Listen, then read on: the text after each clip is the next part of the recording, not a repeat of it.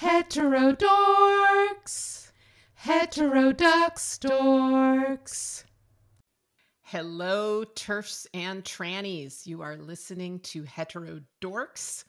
I am your co-host, Nina Paley. And I am your other co-host, Corinna Cohn. That was an oddly normal opening, Nina. I'm just getting normal out of the way before we start the conversation. Is that because we have a special guest today who is fighting battles on the frontiers of free speech on the internet? Yes. All right. Well, and because let's we're going to have we have to talk over each Now? other. See, okay, Yes, we're usually. back to normal conversation on Heterodorx. I didn't want to have too many lulls because we're going to have so many more lulls or lulls. It's all lulls today because our special guest is Joshua Moon, the system operator of a website on the dark internet called Kiwi Farms. Welcome, Josh. Hello. It's not on the dark web by choice. It's usually on ClearNet on a good day. So you said on a good day, I try to access it, and lately I have just been unable to. There is some serendipity in your scheduling because in the last 2 days, there's been a significant setback. I don't know how you'd want to phrase it, but there's been a very big update on the fight to stay on the internet. I don't know if you just want to get right into that or if you want to lay a foundation into what's happening or... Yeah, from your own words, though, because some of the people who are listening may not have ever accessed Kiwi Farms. They may have only heard of it secondhand. Okay. Can you give just a very brief background of what your website is and then bring us up to date where you are with this battle? In as few words as possible, the Kiwi Farms is a 10-year-old gossip website. It started dedicated to a single person named Christian Weston Chandler. It branched out to many other what we call locals, people who are weird, who are online, and who don't really seem to take the hint that their presence online is funny to people, and or for many reasons they engage in a back and forth with trolls online, and it's sort of like this weird relationship. And over years, it was originally just like entertainers on the internet and trolls and a back and forth between them. And then at a certain point around, I want to say 2015, with the introduction of transgenderism on Tumblr, a lot of the site, I wouldn't say even now, it's not like a politically oriented site, but a significant amount of the site became devoted to specifically looking at transgender issues. Sort of incidentally, it was not coaxed along that way. It's just that's what became really big. Because when the site was, it's weird to think about, but when the site was started, transgenders weren't really a thing. You had drag queens and you had real weirdos who thought they were a different gender. But before Trump, this was a thing that really didn't exist. So it kind of blindsided everybody. Now, the defining feature of the site is that there is a horde of transgender activists who are very upset about the site and who work tirelessly to try and keep it offline now. Just to clarify, because I don't want there to be a misconception, the site is not it's definitely not like a turf site. There are turfs who use the site, but it is a site dedicated to internet gossip first and foremost, and because it is very free speech oriented, there's a lot of politics. There's a lot of extreme racism and extreme anti-Semitism and things on the site that people do not like. And I can understand why people hate the site, even if they agree with a lot of what's said on it. It's incidentally aligned towards certain other people like TERFs. In some ways, especially in the areas of the site dedicated for women. I realized at some point that there was an audience of women who are interested in drama, because of course, and the areas of the site that are specifically dedicated for women are usually very, very normalized politically, but are very, very engaged in gender issues because it affects them so much. I didn't even realize that there were areas of the site for women. Oh, the purple boards, the beauty parlor. Women of all body types, Nina, including men. Including men, yes. Be-penised women are, well... On, well, I mean, it's strictly a female area of the site, and if there's rules that if someone comes in and they say things that are obviously like inflammatory to making women uncomfortable, like especially because there's like a kind of a game that I play where if there's like a thread about a female wool cow and the distraction becomes about like, oh, I would have sex with her, that thread usually gets moved to the beauty parlor because those kinds of posts get banned because women don't really care for them. So that's an example of how that area is specifically tailored for women. About a year ago, there was some internet drama involving one of these transgender influencers named Keffels. And there were some accusations that Kiwi Farms was being used to coordinate not only harassment, but doxing and swatting and death threats against this personality. And when that happened, this was one of the most prominent exposures of Kiwi Farms in the media. And there were a number of media personalities or gadflies like Taylor Lorenz who started to put a lot of pressure on your website and on some of these backbone providers to remove access to your website.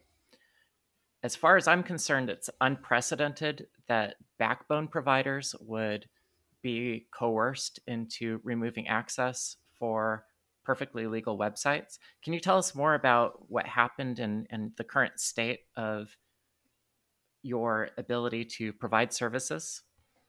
There's kind of two phases to this. Do you want me to talk more about Keffels, or do you want me to talk more about like the current state of what's happening?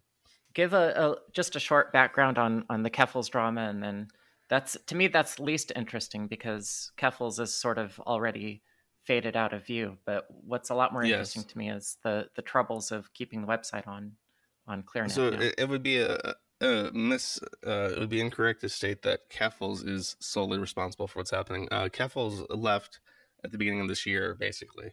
Keffels was a Twitch streamer. Keffels made a post ridiculing a very progressive streamer called Destiny. Destiny is very, very pro-trans, but very mildly specifically in the world of sports. He just says that it doesn't make sense to have, I believe, I could be wrong, but it's something very, very mild like that, where he's 100% pro trans identity.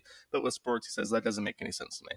So Keffels gets upset, reports this guy to Twitch. He loses his Twitch account immediately for transphobia. And then Keffels goes on Twitter and says, Destiny, I took away your primary source of income. Leave trans people alone. And it was very on the nose, like, I have power over you. I can destroy your career if I want to. Don't ever mess with me again. It was like a threat. So everyone starts making fun of Keffels on the site. It's a big drama. And Keffels eventually decides after a couple months that he's prepared a media blitz. He has friends in the industry. He has a dossier ready to go. And the triggering event is that police visit his house to follow up on comments made that were allegedly Keffels saying to a city council in, I think, London, Ontario, in Canada, that he was going to kill them.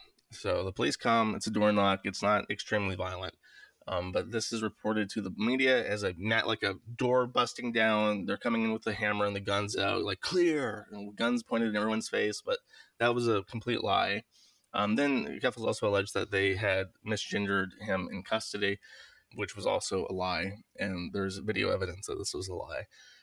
But the thing started. It culminated in Cloudflare, which is one of the largest internet service providers in the entire world, dropping support of us, which they had maintained for almost 10 years at that point. And Cloudflare's loss is pretty significant because they filter out, they not only offer kind of obfuscation as to where you're hosted, because they show up as the provider, they also offer DDoS protection. And DDoS is a criminal act that can disrupt a service through basically flooding a web server with either bandwidth or requests that disrupt it. So losing both a obfuscation tool and a security tool like that was a pretty significant blow. And it came out of nowhere because Matthew Prince, during the height of this, doubled down and said, we are a security company. If we are able to be compelled to drop services that are legal without a court order, then we are not a good security company. 2 days later, he comes out and he basically issues an actionable statement of defamation, as far as I'm concerned, that says that the Kiwi Farms is the worst site he's ever seen. It is the most destructive, the most dangerous. It's active. It's an active threat to human life, is what he says. Does not explain how. I never get the police don't say, "Hey, we found this post that's an active threat to human life. We need more information about it."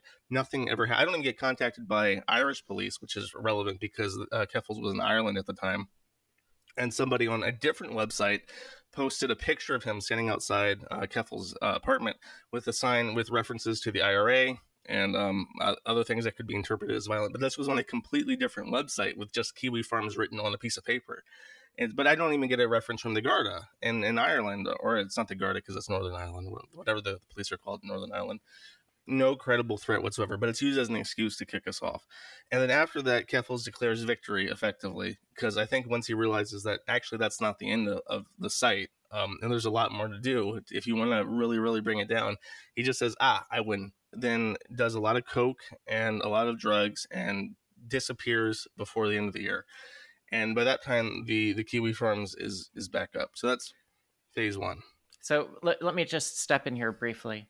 The podcast Blocked and Reported dug into this story a little bit, and they actually interviewed the person who had initiated the death threats or the bombing threats in Ireland that were attributed to Kiwi Farms. The person who was like outside of the house? Yes.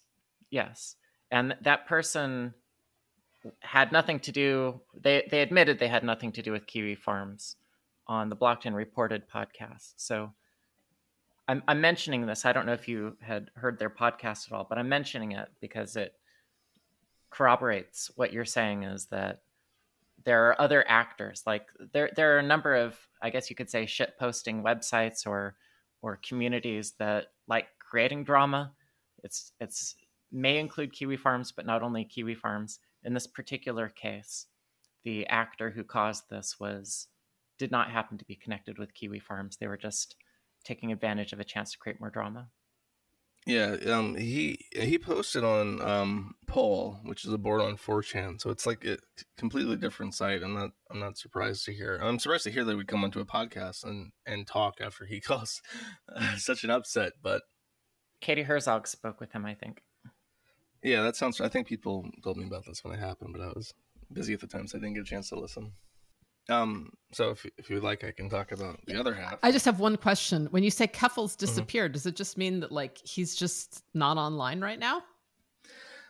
He is now. He's come back and he's trying to stage a comeback for his career. His career took a hit because he went online and he said like really dipshit things that people on the left were like, "Why are you saying this?" And the reason why is because he had crowdfunded 100,000 Canadian dollars for suing the police, never sued the police. He's now launched like an ethics complaint, which is a free thing to file. Basically, it's not the same as a lawsuit. But he took that 100,000 Canadian and he basically snorted it. So there was a period of time where he was off the walls. He was unhinged. He stopped streaming, basically disappeared. And then in early 2023, he said, I'm checking myself into rehab in Ireland at a fancy inpatient therapy, which is like a $30,000 program or something. But yeah, he basically just stepped away and then is very disengaged with what's happening with the Kiwi Farms now. So there was a baton pass, basically. Okay. So talk about how you've faced one provider after another removing services from your website. Actually, this started a long time ago because people there was sort of like a gradual escalation of this, starting from before Keffels. Because what happened is, even though we've been using Cloudflare for a long time, Cloudflare passes complaints back to your host. So what would happen, and it would also identify the host to you. So at a certain point, they've changed their policies over time. So basically, it started with a British guy named Samuel Collingwood Smith. His name is Vordrak online. He hated the Kiwi Farms. He is psychotic. I will skip over him because he doesn't. I think he's still around. He still does stuff, but he's not the main actor. He really went after like everyone in my family. He went after everyone that I'm related to, everyone that I've ever associated with, really hard in really terrible ways, and really put a strain on my relationship with people around me. But he would also go after hosts. He would go after providers. So he would send a complaint to Cloudflare. Cloudflare would send the complaint to my host. He would also say, his current host is this company. He would go then talk to the provider and say, if you don't take down this website, I'm gonna go after you hard. And there were people that were seriously financially harmed by what he was doing, the defamation that he committed, and the things that he did. Eventually, I figured out that if I wanted to receive the complaints that he sends myself and hide my provider, I could register as an internet service provider myself.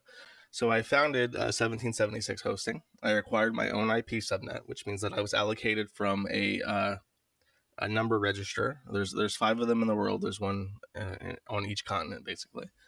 And I got my IPs. I got my company set up. And now, with my own IPs behind Cloudflare, if anyone sends a complaint, it goes to me. And it goes to nobody else. And all they can do is complain. So this was the most secure that we were at, and this lasted for quite a while. And it changed after Cloudflare dropped, because once Cloudflare dropped and people knew what my IPs were, they could DDoS attack my subnet. But more importantly, they could figure out who my chain of command is for, because every computer in the entire world, doesn't matter if you're in New Zealand or the United States, is connected to themselves physically. There's a physical line that you can follow from your computer to my computer to any other computer on the capital proper noun internet. When you send packets, you can figure out who somebody's ISP is. And even though I have my own ISP, you can do what's called a trace route to see what ISPs exist in the middle.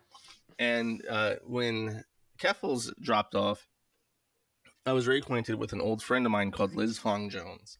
Liz Fong Jones first met me during a era of the site years ago, surrounded around Trans Lifeline. Trans Lifeline either is or was a scam. Their first directors were people named Nina Chabul and Greta Gustava. Based on how they traveled, how they ate, the things that they bragged about doing, we were 100% sure that they were inuring money from the charity for financial personal enrichment. Liz Fong Jones is a Google employee at this time and tries to have the site deplatformed by sending very scary emails from his lizf@google.com email address. And then eventually, at a certain point, a transgender female to male, which is funny because they hate female to males, the transgenders do, named Buck Angel, caught word that this charity is a scam. So he demands a little bit of accountability. And eventually they find out that actually, yes, Greta Gustava and Nina Chabul have inured $340,000 of charity money to their personal coffers through their traveling, their expenses. I think they bought themselves like a camper van. Like they were living it up. And this was only discovered in part because of the research the forum did, and in part because of Buck Angel shaking the tree.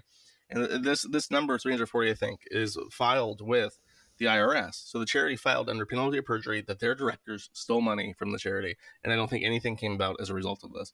But Liz Fong Jones was in the wrong to defend them. He was defending these thieves, basically. Yeah. Coincidentally, I happen to have a small role in this story. I don't know if you know that. I do not.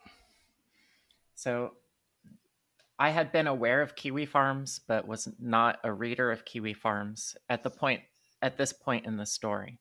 But I was aware of Trans Lifeline, and I was aware that there had been a number of adult trans people who were taking advantage of their mentorship positions with younger trans people. And I had been pushing for Trans Lifeline to start providing background checks for their volunteers for their suicide line to minimize the possibilities that sex offenders would volunteer and be connected with young people on this line.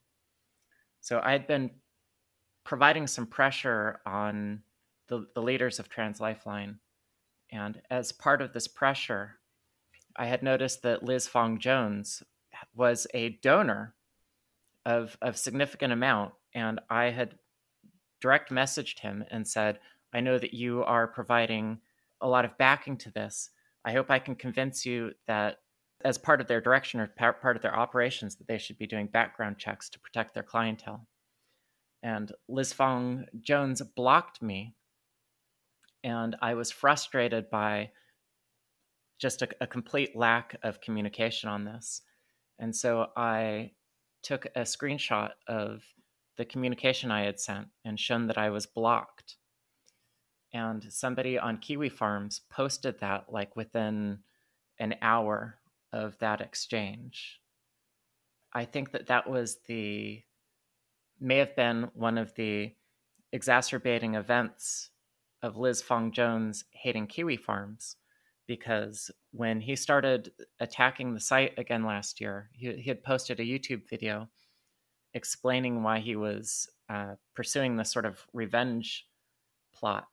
And I was absolutely flabbergasted to see that screenshot that I had put up there had anything to do with this feud. I was completely disconnected from all of this happening.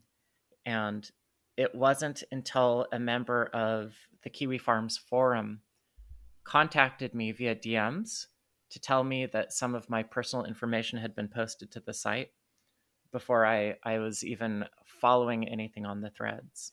But I apologize, I guess, that me posting a DM exchange that I tried to initiate with Liz Fong Jones seemed to agitate him enough to start developing his interest in revenging himself on Kiwi Farms.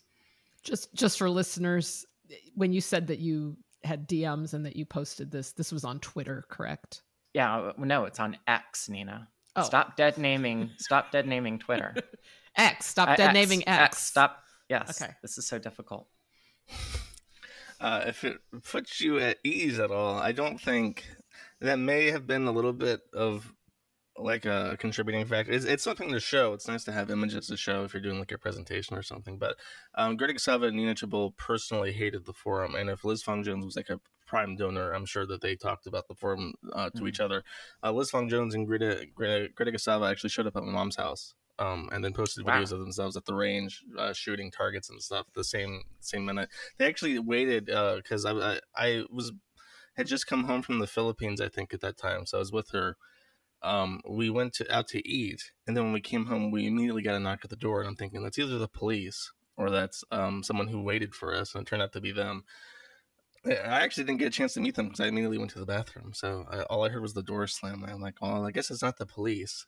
If my mom is slamming the door in their face, they hated me, and they really wanted to intimidate me into being quiet. And unfortunately, I guess they got away with stealing $340,000. Nothing seemed to happen. I don't know why Liz is upset with me that they stole his money. It seems like the anger is misplaced there. So they showed up to your house with weapons? Not drawn, but they did go to a range immediately after to try and intimidate me on the internet. Which you know about because they posted about it. Yeah, on Facebook. Yeah. Nina, why are women like this? Well, women, for some reason, in the last 5 years, women have displayed a lot more male pattern aggression. We don't know why. It could just be feminism, I guess. It's making women like this. The best statistic of that is how, and I think in the UK, they've shown that female sex offenses against children have gone up by like 1,000% in like the last 2 years.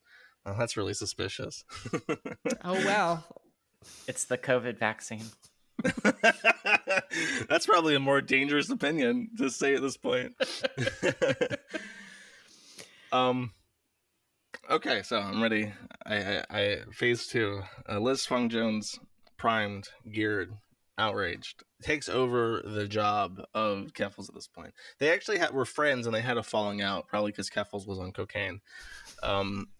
And Liz Fong Jones decides it's not time to hashtag drop Kiwi Farms. It's time to hashtag end Kiwi Farms. So Liz, as a former Google employee and network engineer, is, to his credit, very educated and very intelligent.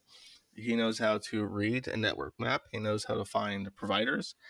He knows exactly what moving parts do what in the big thing called the internet that almost nobody knows. Even people who work in the industry don't really understand how it works. It's sort of like BGP, the Border Gateway Protocol, which is how networks connect to each other.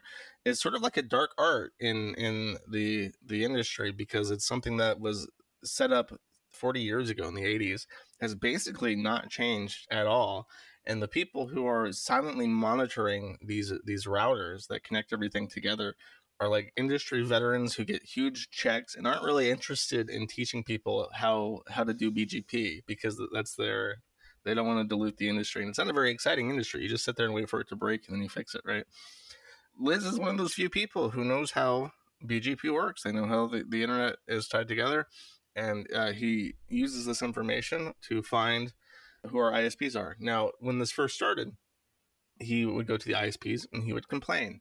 And there are many ISPs in the world in many different countries. So it's very possible to take your service and bring it to a different location and find guys who are very committed to freedom of speech, even in Sweden, even in Norway, even in Poland. And they'll stick their neck out for you. Then, but there's the issue is that you open the route table and there are many ISPs involved in connecting two websites together. So if he figured out, and I guess he assumed initially that there was no way the big players of the internet would ever fold to threats, but he tried it anyways. He went after, initially we were with Terrahost. Terrahost is Norwegian. They're based out of Oslo.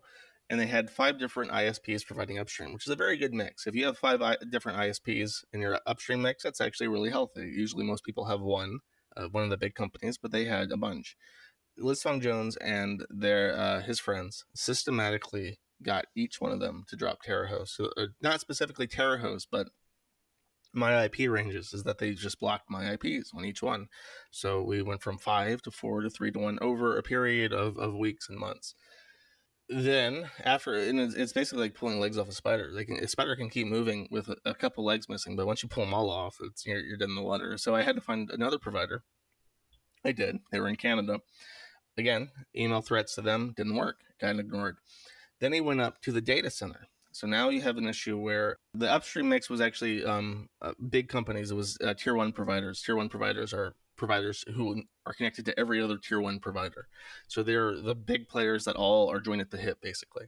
They, because of the size of the contract with his ISP, would refuse to drop.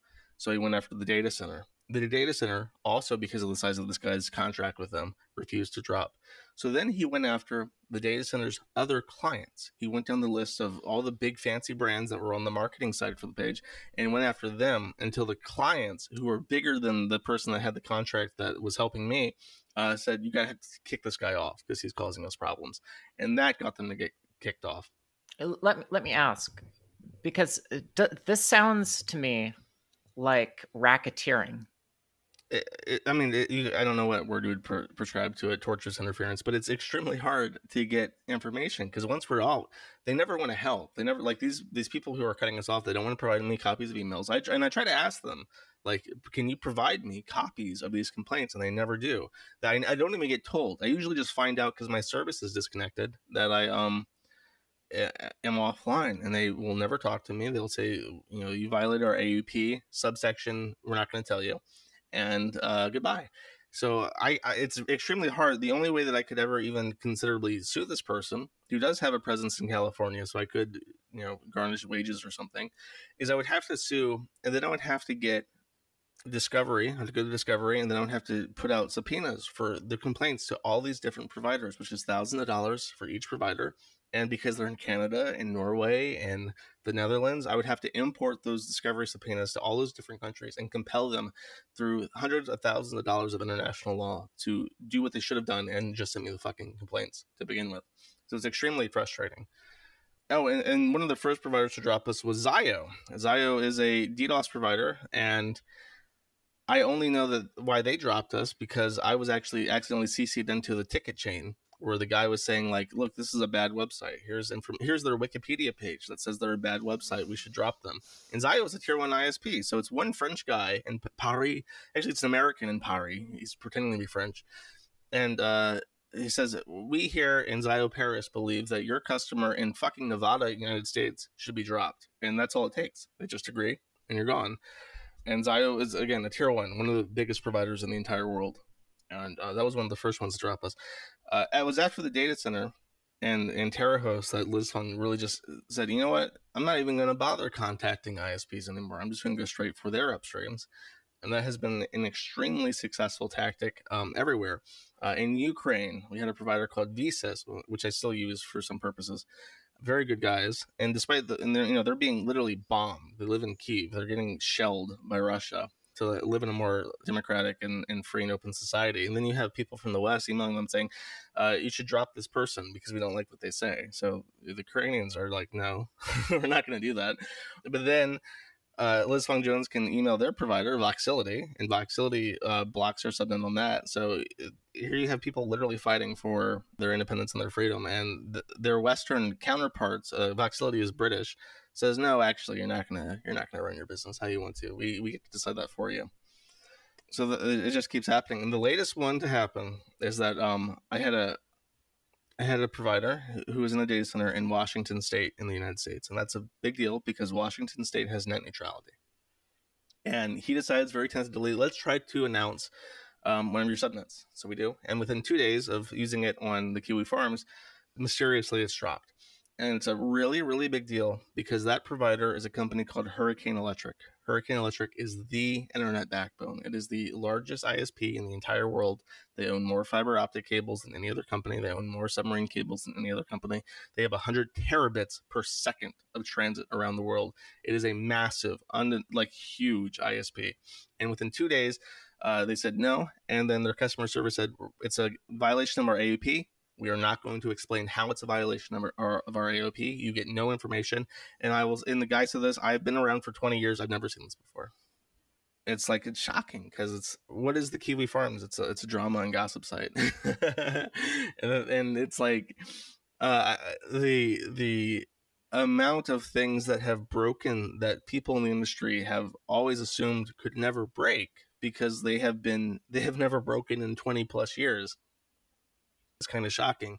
It feels like maybe the Kiwi Farms isn't the biggest violator ever, because obviously Cloudflare, just in case you don't know, Cloudflare and these ISPs, Cloudflare in particular protects ISIS. The ISIS recruiting website is hosted by Cloudflare.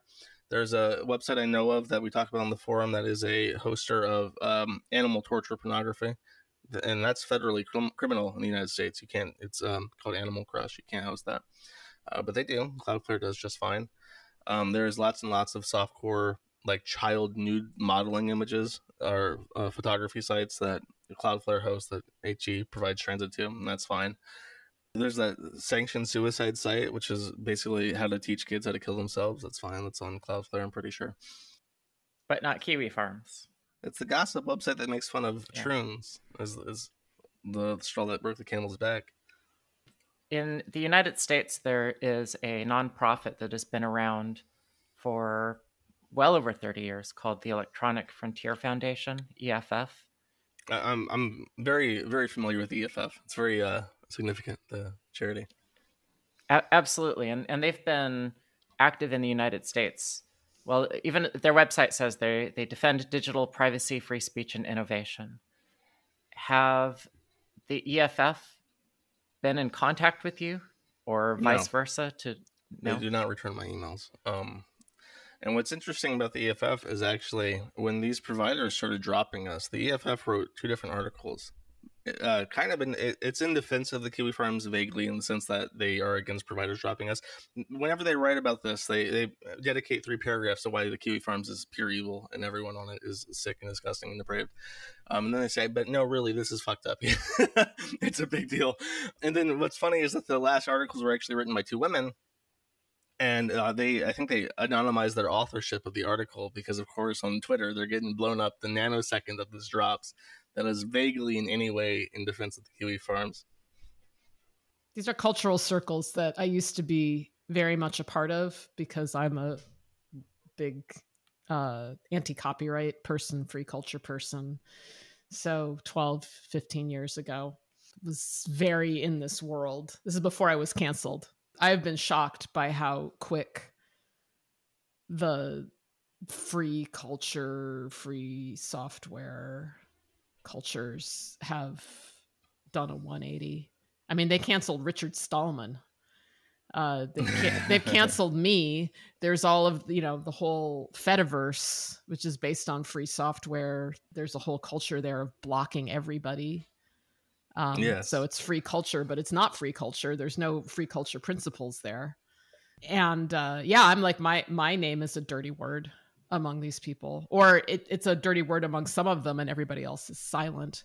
And one of the heartbreaking things for me when Kiwi Farms lost Cloudflare was that the Internet Archive got rid of archives of Kiwi Farms. Yeah, it's true. I think there was some deeper story to that too. I think that there's a video of a guy, of the CEO of Cloudflare, sitting on stage like in 2014. It was someone called Michael Yanka. And Michael Yanka is a former CIA agent who is the father of an Isabel Loretta Yanka. And IBJ is famous because she was the last person trolling Chris Chan, the person that I mentioned as the foundation of the site, into around the time that he was having sex with her mother. Wait, what? Her mother, sorry, not her mother. Chris was having sex with his mother. Yeah, sorry. I know pronouns. Yeah, and Isabel Yanka, the daughter of the CIA agent who's on stage with the CEO of Cloudflare, was caught in contact with Chris. It's unclear how much Yanka was influencing him, if at all. But what was clear is that in her Discord, in Yanka's Discord, she was boiling small animals alive and torturing vermin and stuff, and doing extremely cruel things. She was extremely sick.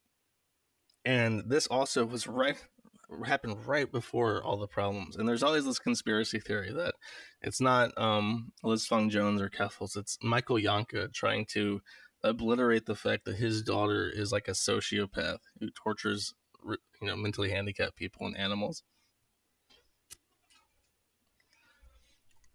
That that comes out of nowhere.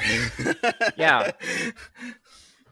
Anytime that you hear one of these sort of conspiracy theories, you judge the person who's saying it because conspiracy theorists are insane.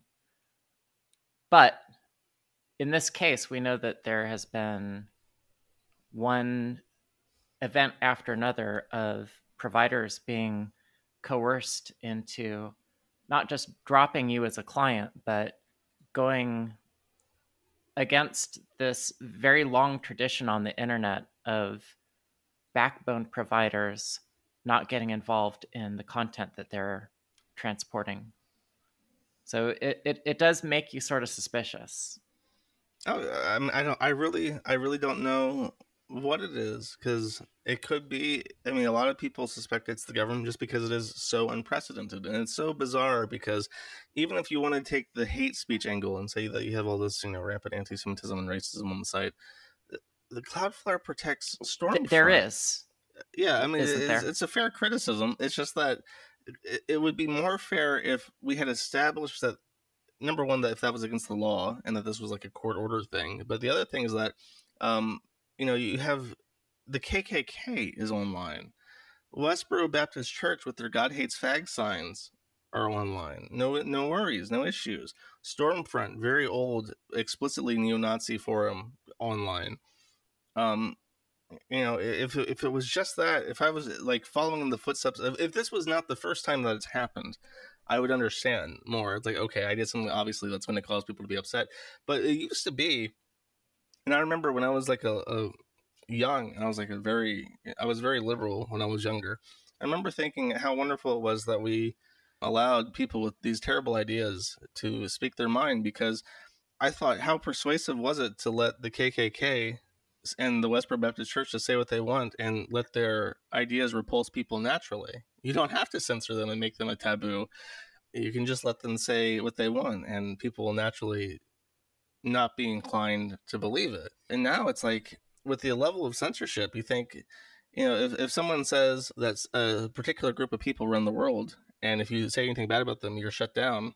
And then as soon as they say that they're shut down, you provide nothing but credence to what they're saying. The censorship stuff is extremely weird, because it's the least effective strategy to preventing extremism that you could ever possibly employ. But it's a great strategy to scare people. Sure.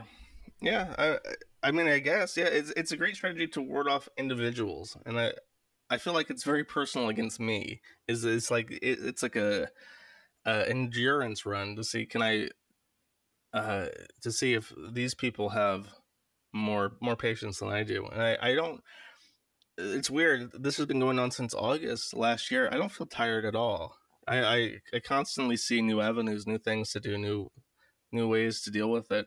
We lost Cloudflare and we didn't have DDoS protection, so I just very lazily scraped together my own little shield. It's not working right now, but I'm working on. Literally, I'm minimizing my taskbar right now as the code for the new version that I hope to release, this week. So I don't know if it is like an endurance thing. They're just hoping to wear me out or something, but it's not. It's not effective. I'm very. I've said this before, but if I had just been left alone to my own devices, I probably would have gotten bored of the site at some point because it's just a gossip forum. But because there's so much to do, so many new things to learn, like I've had to learn an extraordinary amount about how networks and computers work in order to keep my site up despite the circumstances. If I was not continually learning new things and being tasked with new challenges, I probably would have been bored of the site naturally half a decade ago. How old are you? Do you mind if I ask? I am 30 years old. 30. 30. I want to say I was 19 when no, I must have been 20 when I started the site. When I started hosting the site, I took it over it was hosted on a free, one-click deploy type thing early on. But I took it over in 2010, I guess. No, 2013. I'm sorry. I've lost track of time. And did you start it on this free one-click thing? No. What had happened is that there was some drama in the community. Basically, some guy was really upset, so he started reporting it to the free host. And then I offered to actually host it myself instead of just moving between free forums. And they accepted my offer after a couple of months because it kept happening. Well, I can well imagine what it's like being a 19-year-old and making a decision that sort of fucks up the rest of your life. Why? What did you do? I don't think Josh has regrets though. You have no regrets, do you, Josh? No. You're just more invigorated the more this goes along. I mean, one of the things that happened is that as a result of this, I met a lot of weird people. I was invited out to the Philippines to work with somebody on different websites for money. And then my expenses were my budget was so tight and I had so little income because I'm also one of the most thoroughly debanked people in the world. And I have been for before that was even a word, because PayPal was one of the first things to drop. PayPal went fast. And payment processors as well. They went fast years ago. So I've had almost no income for a very long time. I literally moved to Ukraine because it was one of the cheapest places I could move to minimize my own living expenses. And as a result, I've been all over. I've had lots of fun. Before I did this, I was literally a software developer for a payroll company. I know a lot about the Australian tax code as a result. That would have been the alternative fork in the road. Do you ever want to settle down and have a family? Eventually. But I mean, like, even if I wanted to, I could never talk about anything like that. So eventually, yeah. I mean, eventually it'd be nice to find a place. I'm not sure exactly where I'd want to settle down at. I figure one day I'll just have to go back to the U.S. because as nice as like Serbia and Eastern Europe is, it's not home. I don't speak the language. I've tried to learn, Russian and stuff, but it's just doesn't feel right. I don't know. I can barely speak English, so I can't learn a second language. I am the oldest person here. And these stories coming from the cow's mouth are so heartbreaking because when the internet was younger, it was like it roots around censorship. It's uncensorable. It's just designed this way. You just can't do this. And now it's like, yeah, they're doing this. It just breaks my heart. There was so much promise. Yeah, and I remember when the internet was young, because I grew up with the internet basically since I was like 9. I've been online continuously. And I think the reason why the internet felt so free is that the governments just didn't understand it. Nobody knew how it actually worked. It was the product of like a bunch of like idealists, technocrat people who really just wanted the internet to work.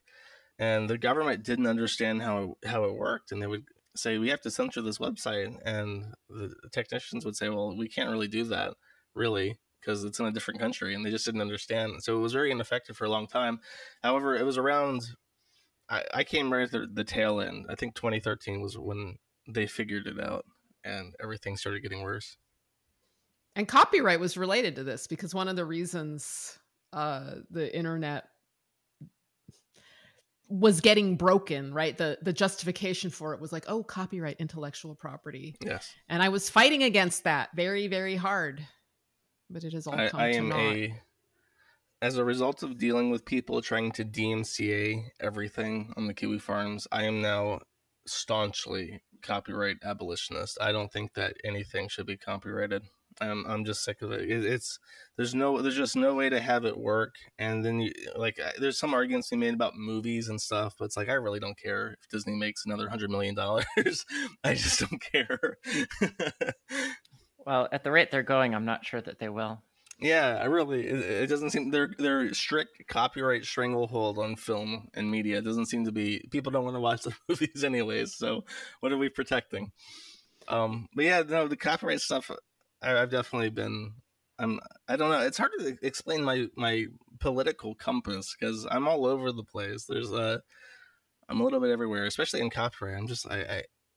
I'm especially when it comes to like pornographers, like people complaining about images that they put out there to sell, and then people on the internet say this is really gross or this is embarrassing or something, and they say, well, actually that's my commercial property, so you can't point and laugh at that. It's like, I'm afraid it doesn't work that way. Yeah, copyright has always, the origins of copyright were in censorship. The origins were suppressing seditious material because of the advent of the printing press. That was why it was created. And I remember a couple of years ago, a friend of mine in San Francisco, real big in free culture, I was talking about getting canceled for saying women don't have penises, and I wasn't backing down. And he was like, but Nina, why are you doing this? Why? And I said, it's exactly the same reason that I got into copyright abolition. This is the same thing, right? This is like, we need to be able to tell the truth. It's just anti-censorship, freedom of speech. And he didn't make the connection. And it's so disappointing that people in this world who supposedly understand a critique of copyright turn out to be really into censorship. I don't get it.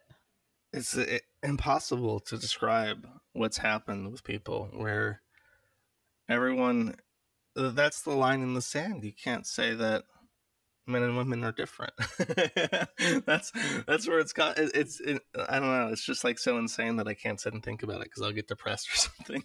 I just don't. I don't even like commit any thought to it. It's just like you have people who are very wrong and are very certain that they're right despite being wrong, and it's sad. I admit that I am a reader of Kiwi Farms. Oh no. Ugh, I know. That's it. Hopefully, so much for our I'm podcast. sorry, Nina. It's over. I know you would be also, Nina, but you can't figure out how to use the Tor browser. Exactly. That's how we keep normies off our site. I have noticed that although there are some really lowbrow and deliberately offensive personalities that post on there, that post things that I think civilized, polite people would not like to read, there are also quite a large number of posters to Kiwi Farms who are extremely literate and who I am convinced are prominent experts in law and policy and journalism on there, because they write at such a high level and with such knowledge that I can't imagine that they're just casual people that are taking a few minutes to check out the website. So do you know for a fact whether there are some pretty prominent people who are just slumming in it anonymously on Kiwi Farms? If I were to like say, do I know if there's a specific anonymous people who are, XYZ politician? I can't say that. I will say that I have been repeatedly surprised to see what content from the forum ends up where. So even though I could never put names to faces, I could definitely believe that there are very prominent people, especially in journal. Like for instance, I'll tell you, one group of people who I am convinced use the site religiously, and it may come as a surprise. I'm pretty sure that the ADL and the there's a guy called Will Summers in particular. Will Summers is a writer for the Washington Post. He's a correspondent on like far right extremism, and he, I am convinced, uses the site and browses the threads about far right personalities, because when anything happens with like Nick Fuentes and we're making fun of him, it's a article. It comes out almost immediately. So I don't know. I mean, you could just pay close attention to them specifically, but you see things like from the forum end up in his articles and stuff. He doesn't like me though. I tried reaching out to him. Following all of this news, have there been any mainstream journalists that have gotten your story and that actually cared about what I had to say? Absolutely no, none. Yeah. There was none have reached out to you? A bunch have reached out to me, but you read the questions that they ask. I think I even posted the last one that reached out to me, and it's just like, is it true that you live with your mom? Is it true that you've murdered people? It's like, I'm not going to answer your fucking questions. It's very obvious what you're up to, boy.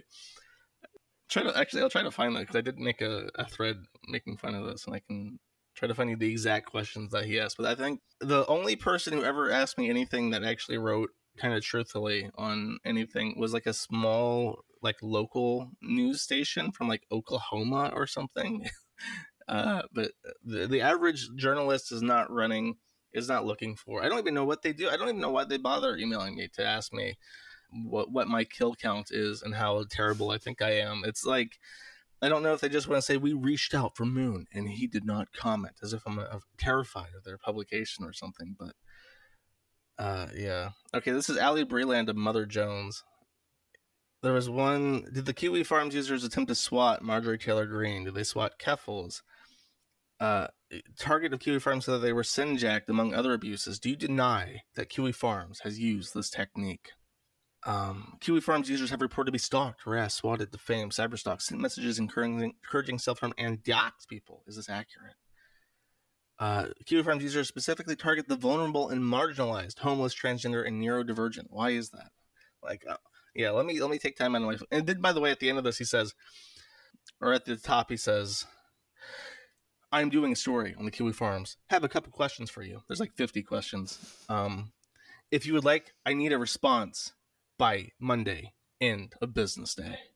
Like I'm like the Jeopardy or the Who Wants to Be a Millionaire music. The intense music starts playing. There's this timer that pops up over my head. I've got only a few hours to adequately respond to all 50 of his questions, or it's just not making it in. My story won't be heard.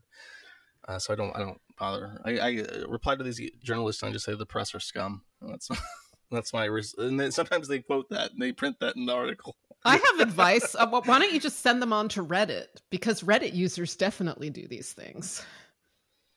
I mean, I don't know. I could. That's like, been suggested before. But it's also like, what host of a forum is responsible for all of their users like that? It's like oh, mine. Maybe Facebook. It's like, oh wow, users of Facebook. Like people actually post their murder sprees directly onto Facebook. Yeah, I know about that one.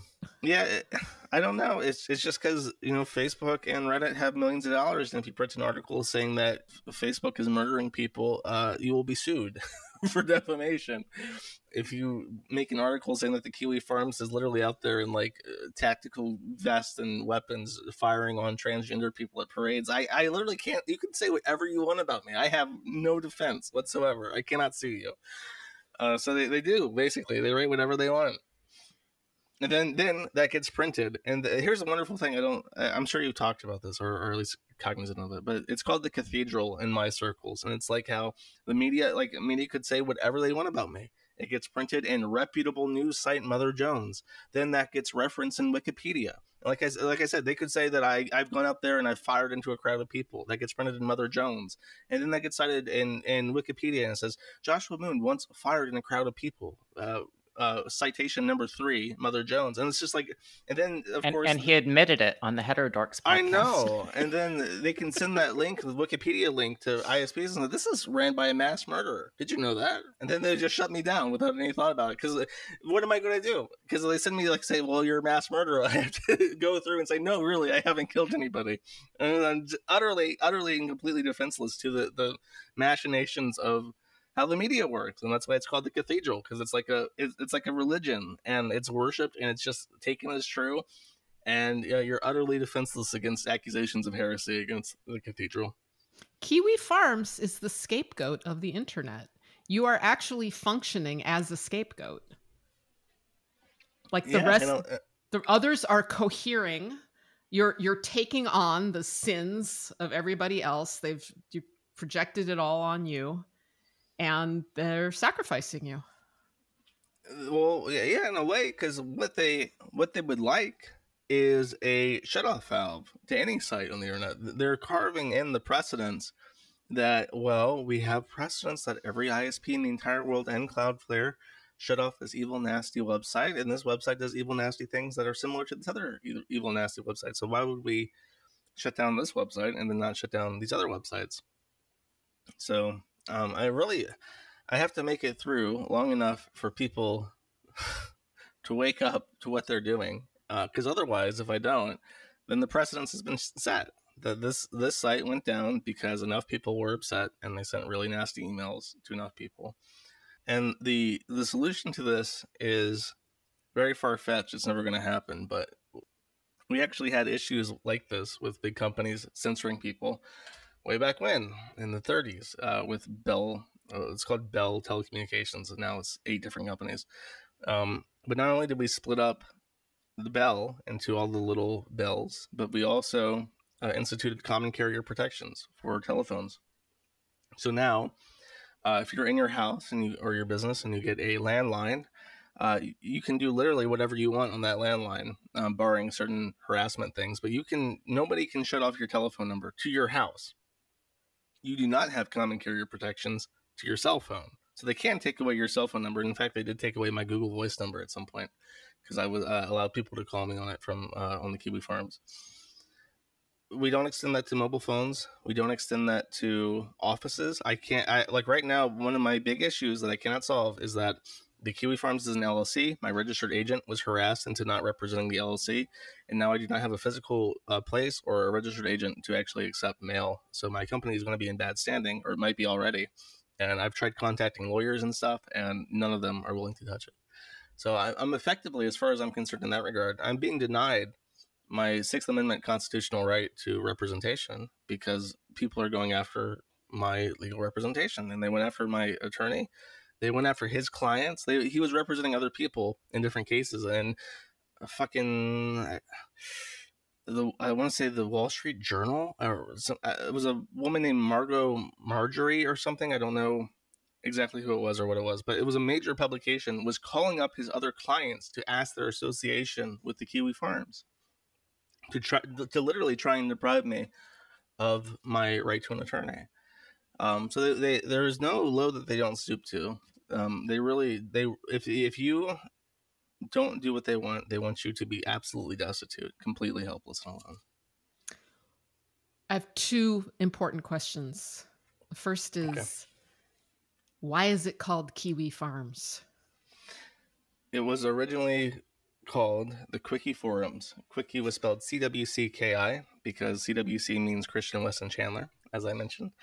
People could not pronounce the Quickie Forums because it's a very strange word. And one guy in particular kept saying Kiwi Farms. So I like that so much that when we moved away from Chris as the focus of the site, we adopted Kiwi Farms as our name. Brilliant. I never would have guessed that. Thank you. Second question.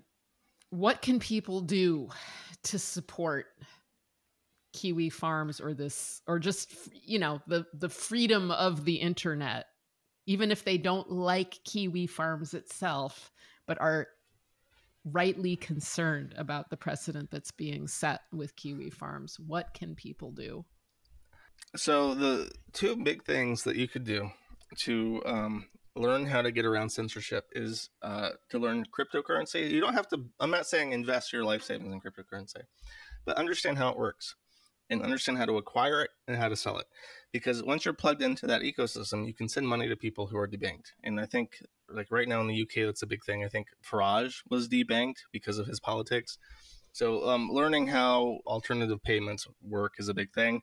There's no excuse. It's not hard. It's not any harder than registering for a bank account online to get into an exchange.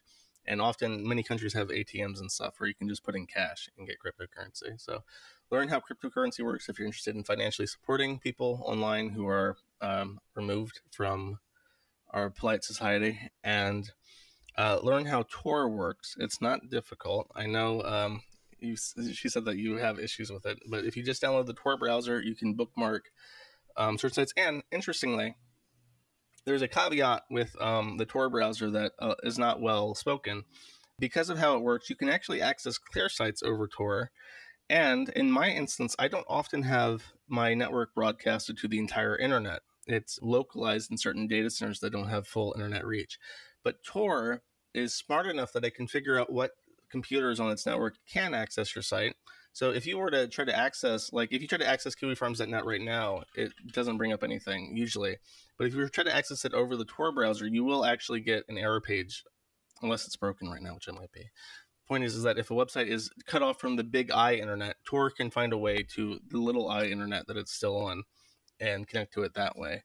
So learn how Tor works, learn how cryptocurrency works. And I would also suggest, you mentioned the EFF. The EFF is kind of waning in its usefulness, but they're still a good organization, and the things that they talk about are always on point. They rarely put out anything that I disagree with. I think that there is a organization called The Fire that is a current up-and-comer in the EFF sphere, so thefire.org. I think that's it. There's also like the social media freedom organization, but I don't have that one offhand. I will say regarding the EFF, I had been a long time annual donor, and I wrote several times to the EFF last year asking them to take a more forward and unapologetic stance towards defending this particular instance of trying to control speech on the internet. And I did not receive any responses back from EFF. And accordingly, I canceled my annual donation. So I guess maybe one of the things that I might come back to is try reaching out one more time, because those donation dollars really do matter to these nonprofits. And they should make a more full-throated statement about the importance of maintaining a separation between content and connectivity. I reached out to the Internet Archive several times and got nothing. And I love the Internet Archive. I love them so much. But like they just shat the bed on this. Well, if they have big donors, if they have government donors that are threatening to pull out for whatever reason, that could influence their decisions. Yeah, I mean, it is strange that these bulwarks of the internet are just completely silent. Because it's funny to me because I don't know exactly what it is. And that's the most frustrating thing, because people can post addresses, they can post lots of stuff that people would find offensive. I have never had an ISP sit down and specifically outline what content it is that they find so egregious that they cannot promote it. That's sort of important in like a legal sense, is that usually if you break the law, you can sit down and say you did this and that's against the law. And if you had done this, that wouldn't be against the law. And never once has, this been outlined and said, like, you could post this information, but this information is considered threatening. And I think it's because it is a logical contradiction that cannot be adequately worded, that they don't even bother. They just see it and they become upset, and they can't rationalize it or articulate it in a sensible manner, so they don't bother. They just say you violated the paragraph of our acceptable use policy that says that we can terminate you for any reason or no reason whatsoever. And every ISP in the world has that clause. We can terminate you for any reason or no reason whatsoever. And you don't have any appeal against that. Josh, we're very grateful that you made some time to join us on Heterodorx. What are things that our listeners who haven't been on Kiwi Farms, like what message do you want them to come away with? What do you want them to know about you? Well, like I said, I feel like there are people who are listening who are probably not going to like the forum, and that's perfectly fine. However, I want to make it clear that if you don't like the forum and you don't like the things that are said on it, you should be aware that every single time we hit one of these setbacks, I see like a genuine upsurge in emotionally charged defiance in what people say.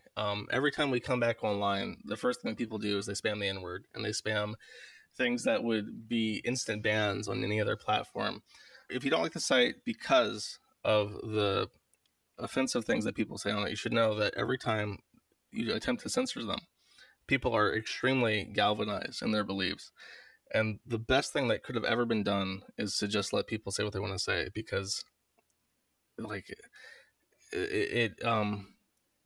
it wouldn't charge them in this way. And especially with the transgender stuff, it's like, as this happens, even people who don't like the site look at it and say, well, if this is really just because transgenders are upset, evidence about the negative effects of surgeries are happening, and the regret that some people feel, and the damage that this is doing to families and stuff, more and more people are able to specifically point to us, who have no interest in the site, who never would have visited the site or supported the site in any way, or pointing to the site and saying like, this is wrong, and it's souring the opinions of many people, many normal people who otherwise were apathetic to the plight of transgenders in particular. So I would say always take a anti-censorship approach, because to actually persecute someone just strengthens their convictions 1,000-fold. Good point. Excellent point. Thank you so much for joining us, Josh Moon. No problem. Thank you for having me. Turfs and trannies, thank you for listening. Bye. Hey, everybody. Thank you for listening to Heterodorx. You can support us by visiting our page at anchor.fm/heterodorx, or by supporting Nina Paley at patreon.com/Nina Paley. You can also support us by writing a review on your favorite podcast site, such as Apple Podcasts. Thank you.